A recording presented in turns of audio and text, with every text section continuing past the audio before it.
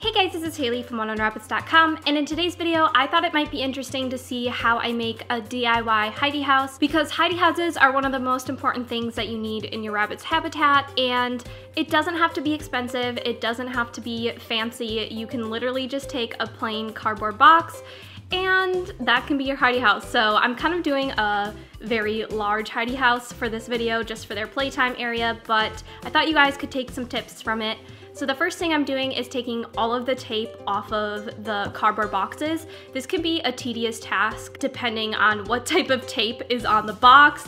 So it's kind of frustrating at times, but you can also see I'm using a utility knife to cut halfway through the cardboard and peel off labels and stuff like that. That's a good tip for if labels aren't coming off, just cut half of the cardboard, like one layer of the cardboard off. You can also do that on little ink spots. So if the cardboard has any like little labels on it, you can just cut it off so that they aren't ingesting any ink if your rabbit was to chew that area. And as you can see here, after I was done with that, I had leaves all over the floor because one of my cardboard boxes had leaves in it. I don't know why. So I'm just vacuuming real quick before I start assembling my boxes. So here I'm just going ahead and figuring out what boxes I want to use for the hidey house, and I decided to use two large ones and then like a narrow one for like a little tunnel. And then I just fold the cardboard boxes so that they stay closed. Now I'm just cutting little doors in the tunnel one. So just cutting two doors, one on each end. And then on the big cardboard boxes, I'm taking off some of the ink here, but then I am also cutting doors so that it aligns with the little tunnel.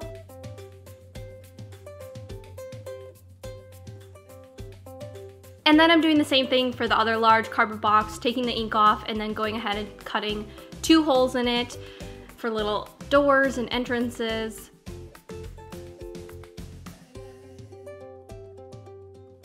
And then I take some binder clips and I crawl in the box and I actually clip the binder clips to the door openings so that the door openings of the tunnel and the large cardboard boxes are connected and they won't move or pull apart. That's a good tip so you don't have to use tape. So then I decided to cut little windows in the tunnel because I thought that would be cute and the rabbits might enjoy that. And then I went ahead and let Sterling and Ebony out so that they could come out and play and explore this new hidey house, which they had a lot of fun doing. I didn't happen to get Lulu coming out and playing.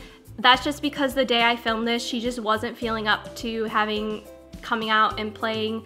I tried, I left the door open for like an hour and she just stayed in her room, so I figured she just wasn't up for it that day. But I will say the very next day she had a blast running through the tunnels, running through the box, so yeah, all the bunnies really enjoyed it.